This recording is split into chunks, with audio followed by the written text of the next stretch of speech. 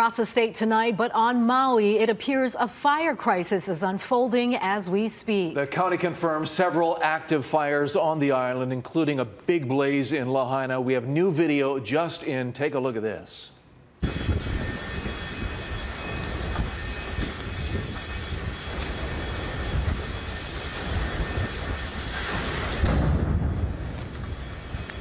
You can hear the explosions in the background there.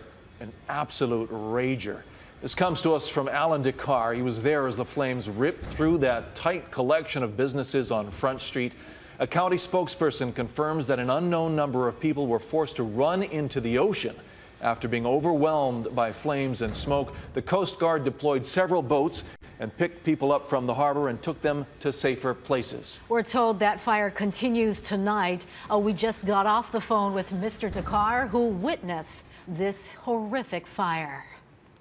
I had to evacuate because of that fire and just got to Kahului, so I have service. That's why it just got posted. So that was this afternoon around probably 4:30 in bright sunshine, full blue sky, but you couldn't tell from that video.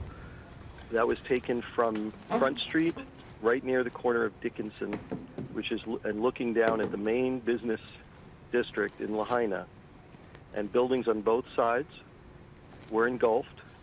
I think on the right, the building that you see where the second-story balcony is completely in flames, I think that's where Lahaina Pizza Company is.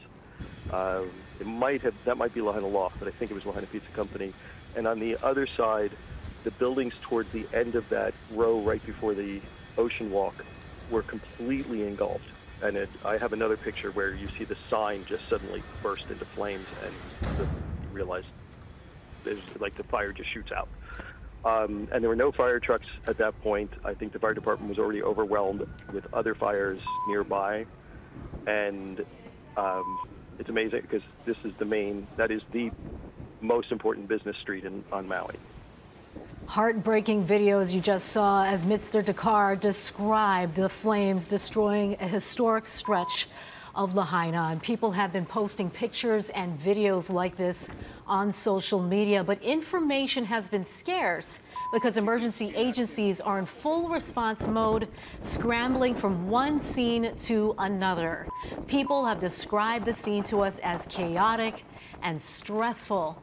This appears to have stemmed from a brush fire this morning that was 100% contained in Lahaina before it flared up again this afternoon, blocking the highway and many other roads. The Lahaina Civic Center is open as a shelter, but any more specific details are hard to come by tonight because the authorities are telling us they are overwhelmed. And there's yet another fire burning in northeast Kihei. This one began this evening. Residents estimate it's about 1.5 miles from the Kamalani subdivision and Old Hawaiian Homestead.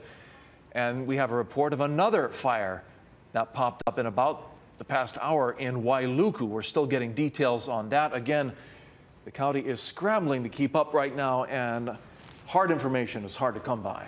The governor's office issued an emergency proclamation earlier today, freeing up funding and activating the National Guard to help out. Both the